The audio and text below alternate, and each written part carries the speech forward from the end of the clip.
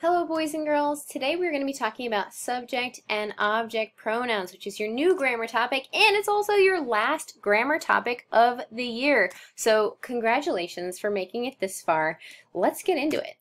So what are subject and object pronouns? Well, pronouns can be categorized based on the role that they play in a sentence. So they can wear different hats based on what they're doing in the sentence, basically. So subject pronouns act as a subject in a phrase or in a sentence. Remember, a subject of a sentence or a phrase is the one that's doing the action, or it's the person, place, or thing that the sentence is about. But you can also have object pronouns. Object pronouns act as an object in a phrase, meaning they're not the ones doing the action. Usually they have an action that is done to them, or they could be the object of a preposition. So we'll look a little bit closer at that. So subject pronouns. Let's talk about subject pronouns. A subject pronoun is used in the subject of a sentence. The subject is the doer of the action or who or what the sentence is about. I, you, he, she, and it are all subject pronouns. So you'll see those being the doer of the action, or they'll be the focus of who or what the sentence is about. Subject pronouns are usually at the beginning of a sentence or of a phrase. You have to be careful though, boys and girls, because sometimes it'll be at the beginning of a phrase that is in the second half of a compound or a complex sentence. So it's not always going to be in the beginning of a sentence, but it will usually be at the beginning of a phrase. And that means it will be coming before the action verb of the sentence or of the phrase. So an example of some subject pronouns in sentences would be, we searched for her lost shoe. It was in her closet. We is obviously a pronoun that would replace more than one person. So we could be me and you. It could be Ms. Bruin and Ms. Esposito. We is replacing two or possibly more than two people in this sentence. So we is a subject pronoun because we are the ones that are doing the action in the sentence. Therefore, we is the subject of your sentence. In the second example, it was in her closet. It is also a subject pronoun because we're referring back to it. We're talking about the shoe.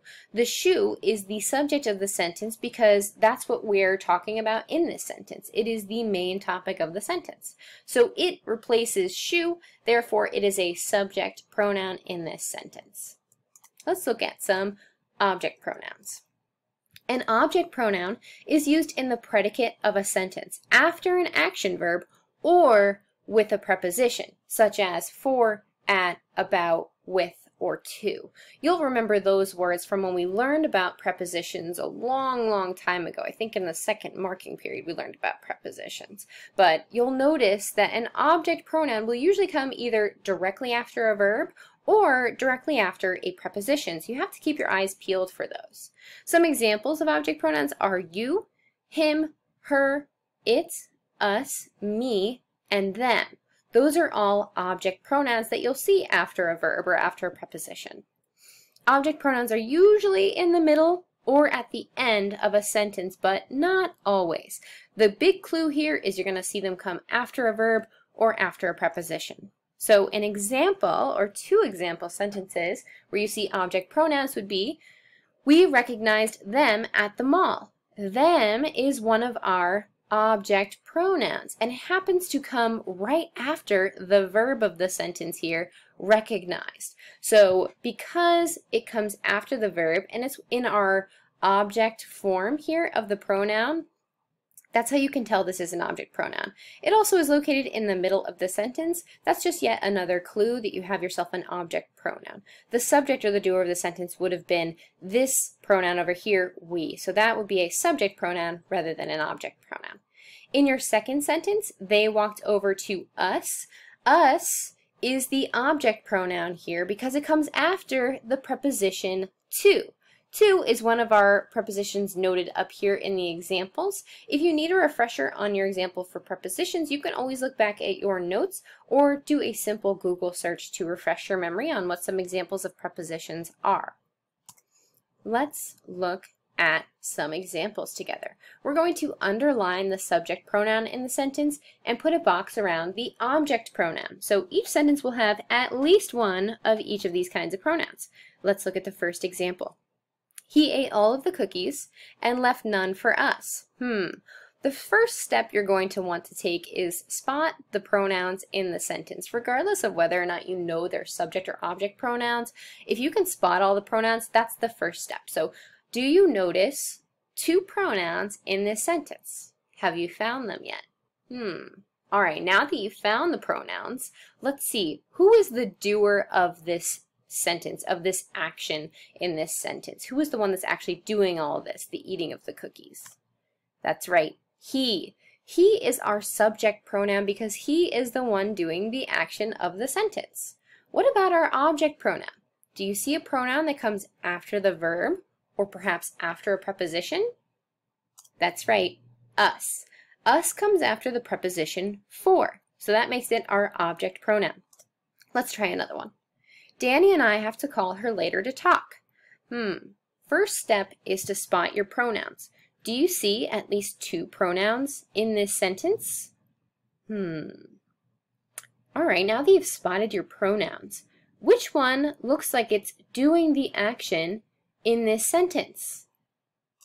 If you said I, you're correct. Even though it's a compound subject, Danny and I is the only pronoun in that subject. Therefore, it's a doer of the action.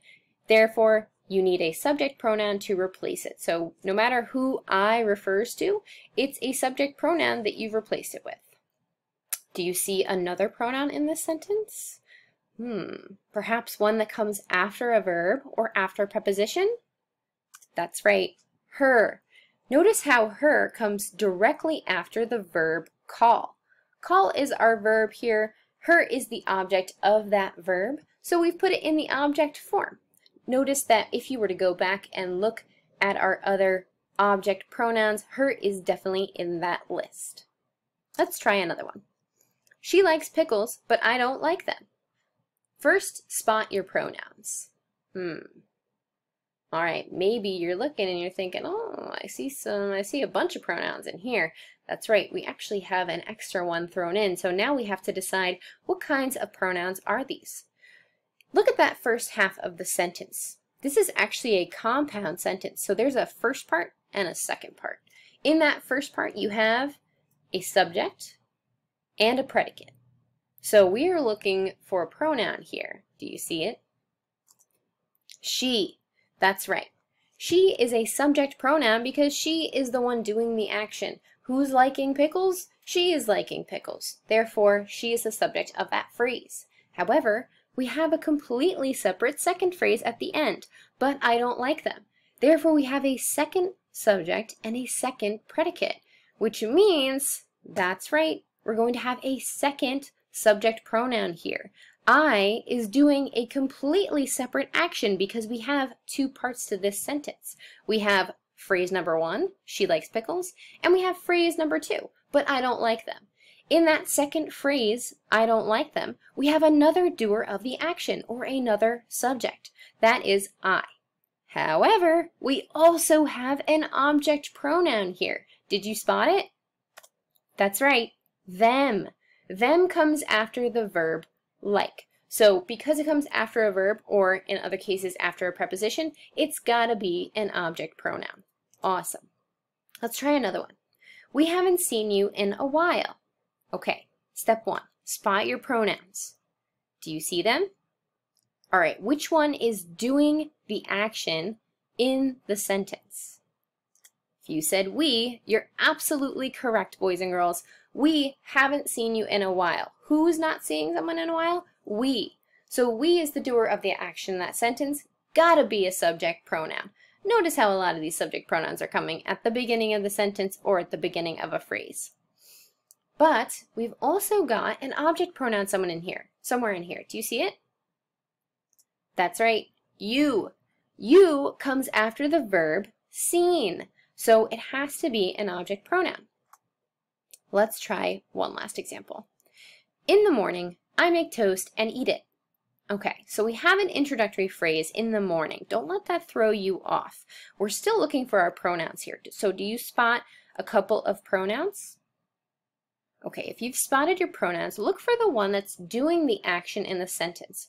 Which one is doing the action in the sentence? If you said I, you're correct. I am the one making toast. Therefore, I is a subject pronoun. But do you see perhaps another pronoun that follows either a verb or a preposition? That's right, it. It comes after the verb eat. Therefore, it is an object pronoun. Awesome job, boys and girls. So, what are some quick reminders you need to keep in mind before you do some independent practice this week? Well, step 1, remember, you got to identify all your pronouns in your sentence first. Then, step 2, identify their roles. Is it an object pronoun? Is it a subject pronoun? You have to remember which one is which. So, to remind you, subject pronouns are the doers of the action or the subject of a sentence. They're going to be I, you, he, she, or it. The object pronouns come after an action verb or a preposition, and they're going to be ones like you, him, her, it, us, me, and them. So, notice that you can be either a subject or an object pronoun.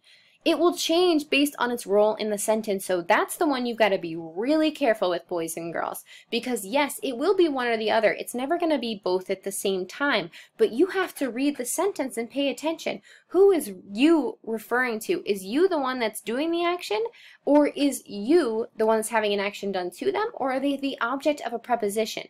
You have to pay close attention, boys and girls, to be able to spot the difference there.